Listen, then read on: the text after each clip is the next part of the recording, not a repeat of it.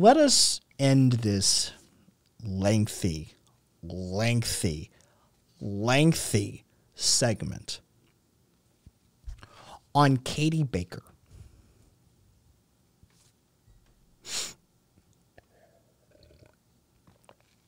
Ms. Baker got good news. Ms. Baker is a journalist who works for BuzzFeed News. Now, for those of you who hear BuzzFeed and immediately have a visceral reaction, BuzzFeed News is actually a fairly reputable organization. They are not the same as BuzzFeed. BuzzFeed News does actual journalism. They put in work. Ms. Baker is a journalist. And 5 years ago, she wrote a story. She wrote a story about a woman by the name of Megan Rondini. Megan Rondini was, by all accounts, very similar to another individual we've spoken about before. I won't say their name. But she was very lawful. In fact, her childhood nickname was Rules Rondini because she was such a stickler for following the rules of board games and games that she was playing. She was very adherent to the rule of law. Ms. Rondini ended up attending University of Alabama. University of Alabama is in Tuscaloosa. Megan was, by all accounts, a lovely woman. She would spend nights when she wasn't studying, driving her drunk college friends and anyone, if she would find them out, walking the street in need of a ride. She was everybody's designated driver. She would take care of anyone. She'd pick them up. She'd make sure they got home safely. Until one night in July 2015, Megan found herself in that situation. She found herself walking the street in a slightly inebriated state. She was pretty close to blackout drunk. Well, an individual pulled up next to her and offered her a ride home. That individual we would later identify as, TJ Bunn Jr., a.k.a. Sweet T. Sweet T, Mr. Bunn Jr., was the child of a well-to-do businessman and a well-to-do businessman unto his own right. And when I say well-to-do, I'm not saying they have a, that he's doing okay. I'm talking they are a significant donor to the University of Alabama level well-to-do. Their family is rich, folks. Really rich. Mr. Bunn Jr. found Ms. Rondini walking the street in a highly inebriated state, in which he offers her a ride home because he and a friend had seen her leaving downtown Tuscaloosa all by her lonesome. Now,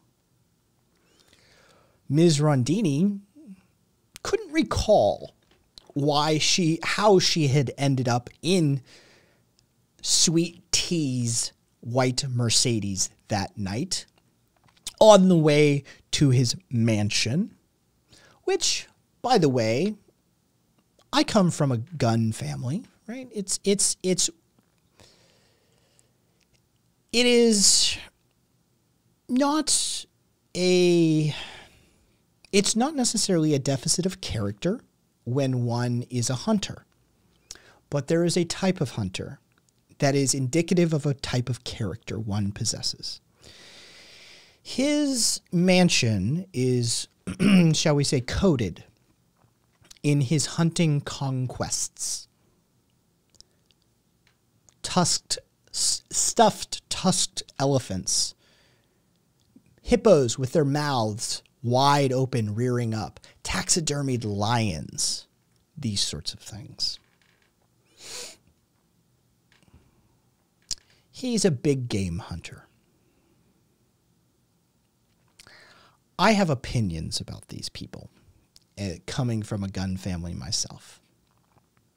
I understand that big game hunting adds to conservation fundraising efforts. I'm not foreign to that particular argument. I argue that why don't you just donate the money to conservation efforts then? There's no need for it. It's indicative of a character pertaining to an individual who has a need for domination that is an unhealthy level. And this comes from somebody who is intimately familiar with domination and submission, the psychology and practice thereof. You show me a big game hunter, and I'll show you somebody who you probably shouldn't be alone in a room with. They tend to be very unstable individuals in a few regards. Now, Ms. Rondini, in the time that it took for Sweet Tea and his friend to pick her up off the street and offer to drive her home, but drive to his own mansion, managed to sober up enough at least to know that she didn't want to have sexual relations with him, but he was attempting to get her to his bedroom. So a stand-up individual. Right? Real stand-up guy. He sees a drunk college girl on the street and he thinks, hey, I can get my dick wet. Definitely the best of people. Megan, on the other hand, had other ideas. She didn't want to go quietly into that good night, as it were. So she climbed out the second-story window, falling along the way. She essentially escaped. She ran. She climbed out of the second-story window and started booking it, but realized she didn't have her keys. So she climbs back up, finds his keys to his Mercedes, climbs back down, looking for her keys in his car, realizes that she might need money to get home. She scrounges $3 out of his car, and along the way finds his handgun in the car. Deciding that she needs protection, she takes said handgun. Along the way, Megan, being unfamiliar with firearms herself, accidentally discharges the firearm. Upon accidentally discharging the firearm, she decides that it was probably best that she not be in possession of said firearm, and drops it. She then manages to proceed her way to home. She manages to get a friend.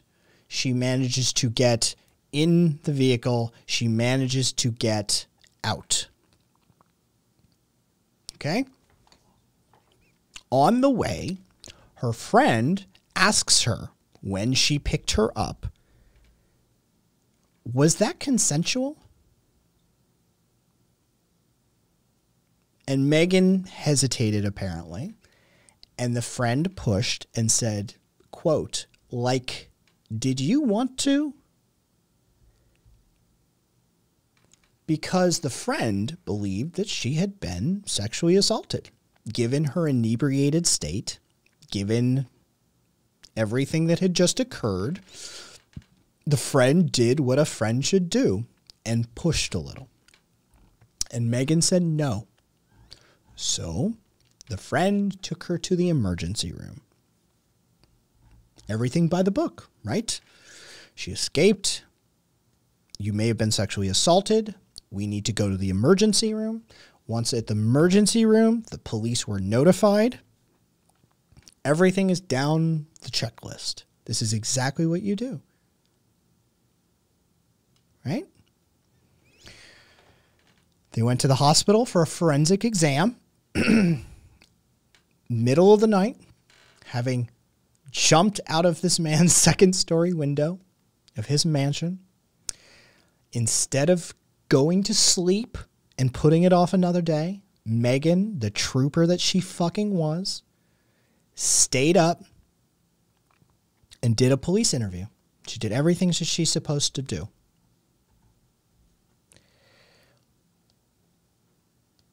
The rape kit found that she had had sex.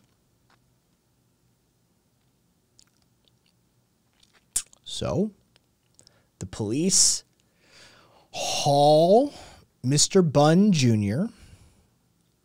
in for an interview at his leisure. Because, again, as I pointed out, Mr. Bunn Jr. and Mr. Bunn Sr.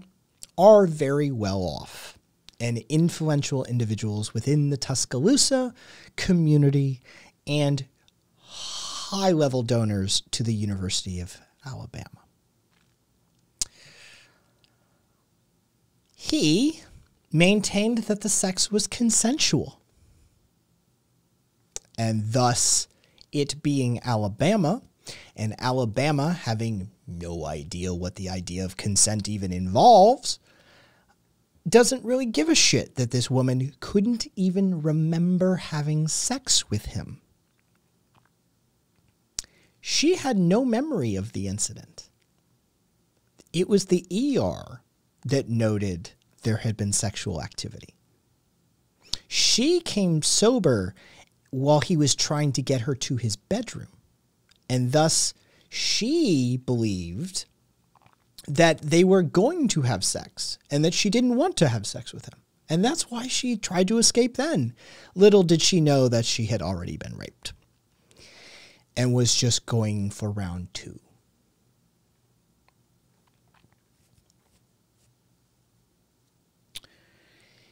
The police, following Alabama's, quote, archaic rape laws, state that victims of rape in Alabama must, quote, earnestly resist their attackers. And the investigator who interviewed Megan decided that since she had not physically fought back against Mr. Bunn Jr., since she had indicated that she had neither kicked nor hit him, was not the victim of rape. The official conclusion of the investigation was that no rape had occurred. But wait, so many of you were ahead of me. Yes, we're fucking going there. Instead of building a case against Mr. Bunn Jr., the investigator begins building a case against Megan, questioning her for multiple crimes she wasn't even aware that she had committed, nor was she aware she was being investigated for. She believed she was participating in an interview for her rape.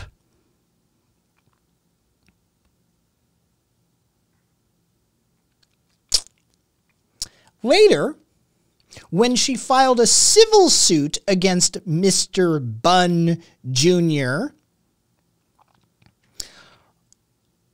she learned the only way to escape prosecution for her alleged crimes, up to and including felony firearm charges. I would ask those of you not to jump ahead.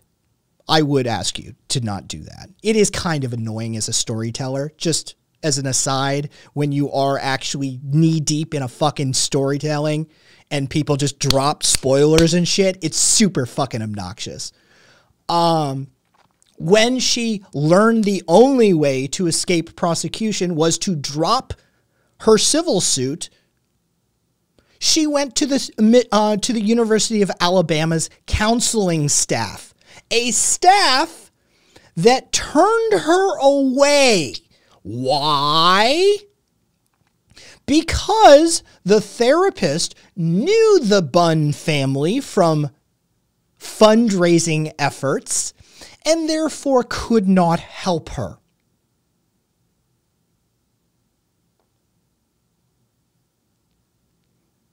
Ultimately, her family decided that it was no longer safe for her to even stay in Tuscaloosa.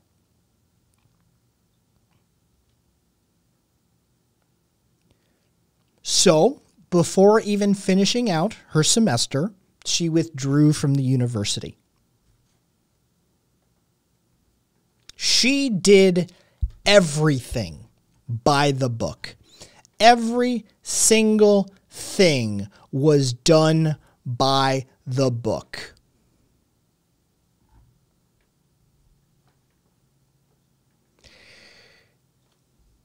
She tried to get out. She tried to tell him no. She tried to escape. She tried to defend herself. She tried to report it at the ER. She tried to report it to the police. And what happened? The entirety of the apparatus surrounding her turned against her. She became the criminal. She became the perpetrator. She became the person who was hauled through the court of public opinion locally. He became the poor rich boy who was some harlot attempted to take advantage of him.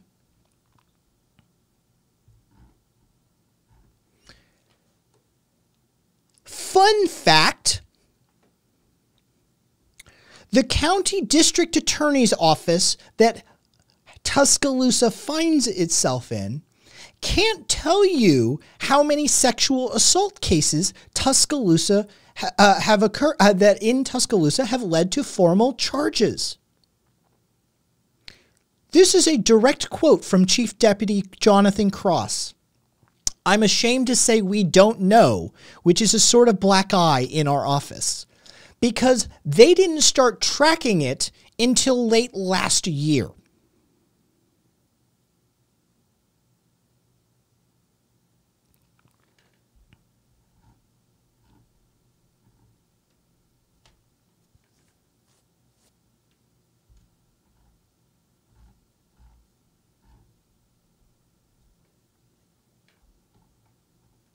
Here's some fun quotes.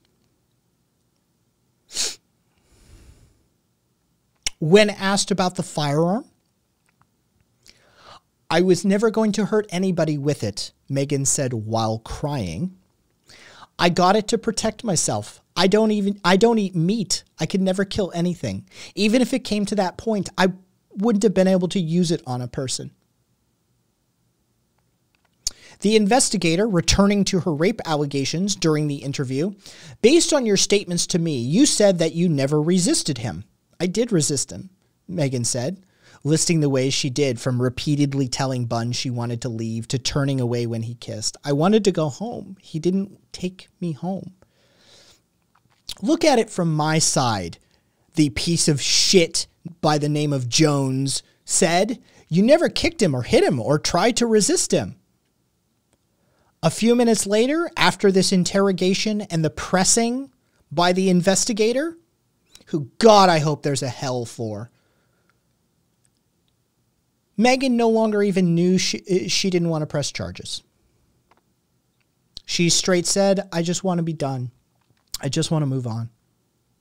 She didn't see the point in even trying to attempt to press charges at that point because the piece of shit investigator made it very clear at that point who was being investigated.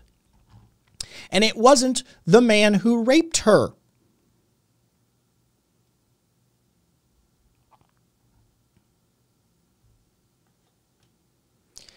When Bunn, dressed in khakis and a button down, came in for his interview with law enforcement the following Monday, you know, as you do when you've been credibly accused of rape, you get to set your own appointment time, if you happen to be worth a few $1 million at least. Both men, the lawyer and Mr. Bunn Jr., had just returned from a weekend fishing trip. The investigator, Josh Hastings, literally said as they convened, because it was recorded, when they convened the meeting in a small room, he said, quote, "I'll get y'all out of here." They had some spirited talk about fishing, where the fish were biting. Hastings began his questioning. No, Bunn hadn't seen Megan that night before picking her up, walking home alone. Oh, yes, he had been drinking, but not too much. Not more than he should for driving. Megan had invited him and his friend into her place, made them drinks, and then chose to go to his place, said Bunn.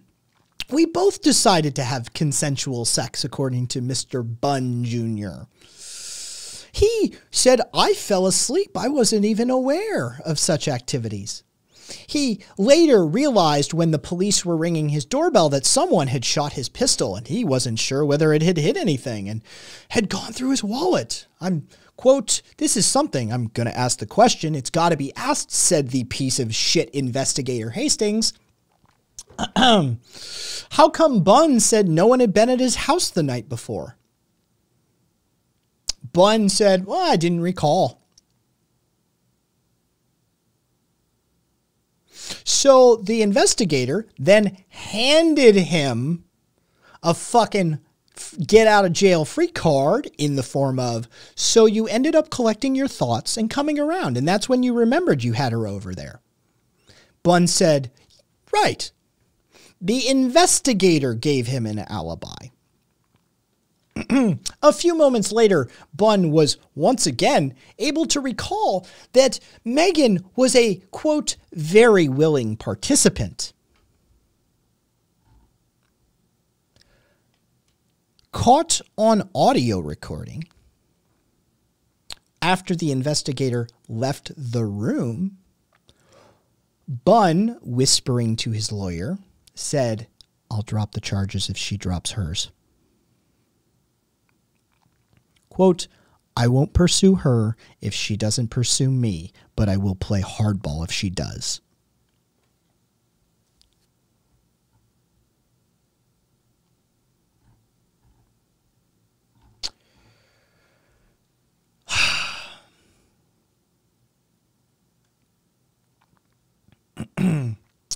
In late July, Megan's father said that the district attorney called to let him know Megan's case did not meet the legal definition of sexual assault and would not be brought to a grand jury. 2 weeks later, Megan received a letter confirming her case was closed. But Megan, being the fighter that she wasn't done. In August of that year, she hired a lawyer to file a civil suit. She wanted a piece of him.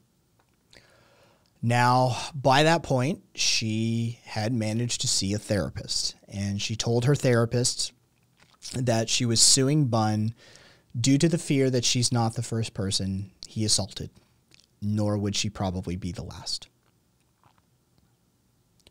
But she clearly was suffering from PTSD. She stopped going outside because one day she was crossing the street and she saw Bunn driving.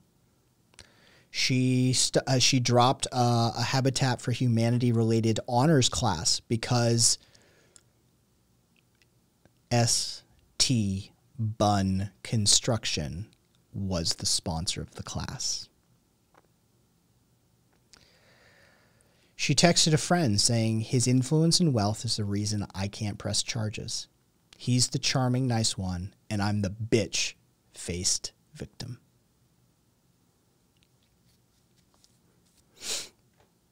It was that fall that she received a formal diagnosis of PTSD. It was noted by the therapist that she had no previous history of mental health issues. But she continued to focus on losing everything as she felt disempowered, as those who have been assaulted tend to do. She assumed that the University of Alabama would support her, but they turned their backs on her. She couldn't even take Bun to court in the end. UA refuses to discuss this to any length or means, but it is what it is, of course. We all know how that goes. On February 21st, she texted a friend and said, like, you just don't want to deal with shit anymore? Friend wrote back, like, every day, dude. What's up with you? How do you like your new school? Megan said, I hate it. I miss how everything used to be. It was that same week she filed intake forms for SMU's mental health center. She wrote in the form in what her concern was, that she thought she would be better off dead more than half the time. There was a question on the form that said, had there been any major changes, losses, or crises? She wrote, raped, bullied by police, changed university. She didn't turn it in. Next to her bed was the form. She took her life. That is the story of Megan Rondini. Now, here's where Katie Baker comes in. Because remember, I said this is the story about Ms. Baker. Ms. Baker is the absolute titanium ovaried woman who took up Rondini's case. She is the journalist who saw this travesty and said, I'm going to write about it. I'm going to make somebody know. So how is this a story about Ms. Baker, right? Like, how do we frame this? Because this is a story about Ms. Rondini, right? This is a story about Megan and how she got turned absolutely inside out. Well, Ms. Baker wrote a hell of a piece exposing everyone. She took them all to task. She took everybody to task. She named names. She named dates. She cited sources. She named everyone. She lit them afire. She fucking shredded them. All of them. The University of Alabama, the police department, the lawyers, the fucking buns themselves, the detectives, every single person that had a hand in killing Rondini. Ms. Baker raked them over the coals. So the police filed suit against her. Yeah, that's how that went down. The police filed suit against Ms. Katie Baker. That's what happened. Ms. Baker wrote a story eviscerating this system of corruption, eviscerating this broken system, exposing it for the misogynistic, abusive pieces of shit that it is and filled with. So the cops sued her. They couldn't file criminal charges, so they brought civil suits. Well, just this last week, Ms. Baker's case found itself finally handled by a federal court. And the federal court said she was doing her job. And there was no defamatory statements. There was nothing of criminal conduct on the part of Katie Baker. She did every last bit of due diligence. She dotted her I's and crossed her T's. She was held to a journalistic standard, the likes of which most cops could never even comprehend. And it was dismissed. The federal court said, fair play. So, Megan is dead. Though the instrument was her own hand, the person who wielded it was T.J. Bunn Jr., T.J. Bunn Sr., the University of Alabama.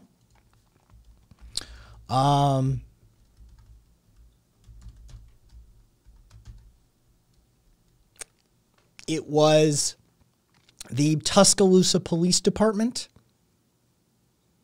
It was the Mental Health Center at the University of Alabama. It was the Township of Tuscaloosa. It was so many people that killed Megan.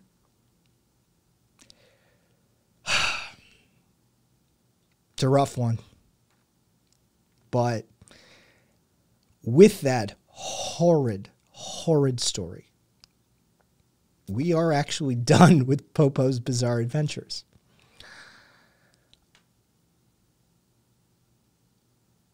It's weird crying on stream, right? Like this is weird. It's weird to have like a room full of people look at you as you get emotionally worked up, right? Whereas we as people are used to laughter. We're used to sharing laughter, right? We're used to sharing anger, right? But tears tend to make us uncomfortable because it's a vulnerability. But if you can hear that story and not get worked up, I don't trust you. I don't trust you. It's that simple. Like, Jesus Christ. That is all of the reasons. Oh, good on you, Cassidy.